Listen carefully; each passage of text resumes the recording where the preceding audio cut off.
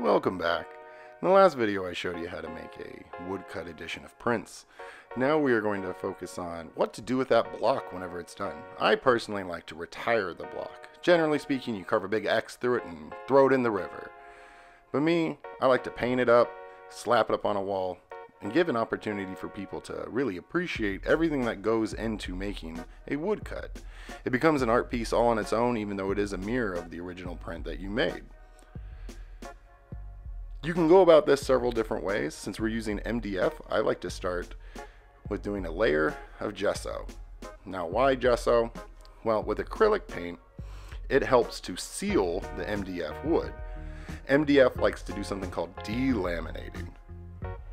And delaminating is as fun as it sounds.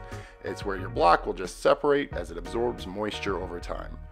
Now the acrylic paint will give it a better opportunity to resist that, since acrylic is basically like a plastic. So what you're going to do is you're going to grab some gesso, and you are going to grab the stiffest brush you have. If you leave brush strokes on it, it's pretty much fine. They're going to disappear as it soaks into the wood, but you want to make sure and hit everything at least once. Now, it's not entirely necessary to do this. I know plenty of people, Dennis McNett, Noosh, those sort of people don't use gesso, and you know, that's their business. I tend to use cheaper paints because I'm a cheaper person, and it really helps brighten all of my colors up without them soaking into the wood. Plus, as mentioned before, it's going to help you with that extra little bit of a layer of resistance against nature. Now, saying that it protects against moisture, I mean moisture in a house. If you have this outside, it's probably going to still delaminate. But this little bit's really going to help prolong the life of this little baby. I will say, I've only been doing these for a few years. I don't really know how long they last. Hopefully forever. Now, talking about colors, I am a very basic person when it comes to colors. I go off of two color schemes, analogous and complementary. I like to have the foreground or background be a color that is complementary to each other. So if I'm using orange in the front, like I'm going to do with this one, I'm going to use blue in the background. And then I'm also going to have analogous colors to go with it. This is an opportunity for this to look good without really too much effort. So whenever you're painting, make sure to throw yourself into fast forward because it's boring. I decided to go with an orange-ish top, so that's a lot of browns and whites and reds and mixed in with orange. And this blending is not how blending really works in the real world, because you're not really worried about darkness too much, because all of your darkness is going to come from the top layer of ink, right? You already did the hard part, and you did the cross-hatching, you did all the shading that's going to exist on the initial block like we did in the last video. So now you need to kind of make gradients and color scales. If you do something that is too detailed, there's a good chance it's not actually going to show up in the finished print or the finished block anyway. So don't beat yourself up too much if this is kind of boring looking at first. I mean, it still looks kind of cool. Look what I did with those little feathers. But you don't have to worry about that too much. Just keep it with general colors. Keep things very simple. The most complicated blending that you could do probably won't even actually show up when the thing is done. So think of it a little bit like a coloring book. You're doing very bold things because the boldness will stand out with all the black, but you're not worried about too much detail and complexity. All right, when you're done, feel good about your decisions, and let's get some newspaper down and flip it over as awkwardly as possible. So continuing with the gesso idea in the front, we're going to paint the back and the outside of this with acrylic black ink. You can use whatever color you're rolling up ink on the top. It doesn't totally matter. Black just seems to be more of a traditional, nicer sort of thing.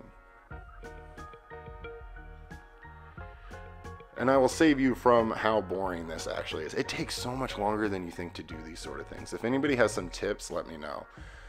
Acrylic spray paint would totally work too. Same idea, it's going to soak into the wood and help protect it and give it a nice even color.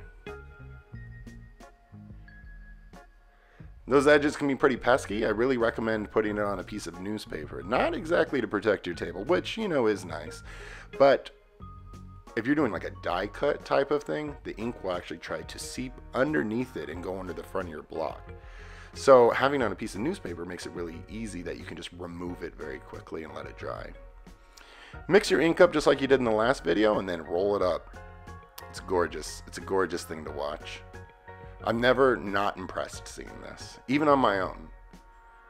It takes a few more passes than normal because you want to put a very thin layer of ink down as you go. You don't want to glob the whole thing up because it will push past where you want the ink to go. All right. So what we're going to do now is make sure this thing is presentable to the world.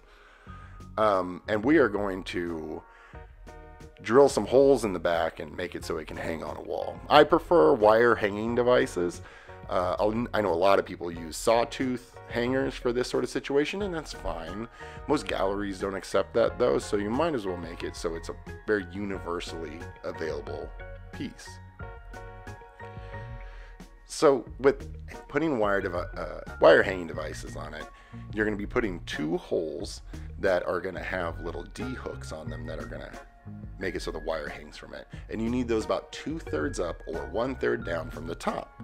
This will make it so it has enough sag that it'll hang off the wall nicely. You can measure this. This is the first time I've ever measured one, and it was for this video.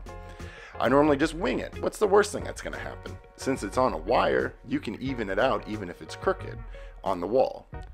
So I'm measuring about 1/3 in on each side as well as 1/3 down from the top. Boop. Make sure you make that sound effect or else it won't work. Get your handy dandy drill out and you're going to put a small drill bit in it. This is going to be making a pilot hole. You can't just screw the screw down by itself. I mean, I wish it could. But you need a small drill bit to make this work. And again, if you don't have a drill, I don't know, use a hammer and nail. That'll be fine, like a small hammer. So these are the D hooks I was talking about. I really, really like them. I use them in all my artwork that I hang. And they're very simple. Just the screw goes in the hole, and then that screw goes down in the hole that you already made. You don't want to drill all the way down at first. So then go ahead and give it the old whoop. All right, got one in.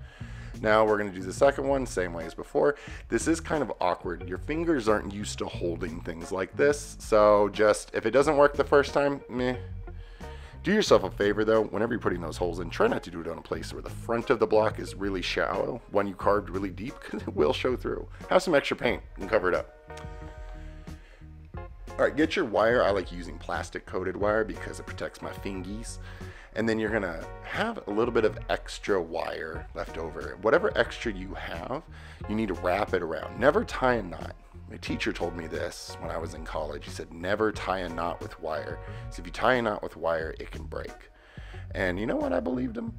I've never gone the other way, so I can't say it doesn't work. So wrap it all the way up. The tension of the wrap will hold really the heaviest things up. It's crazy how well it works.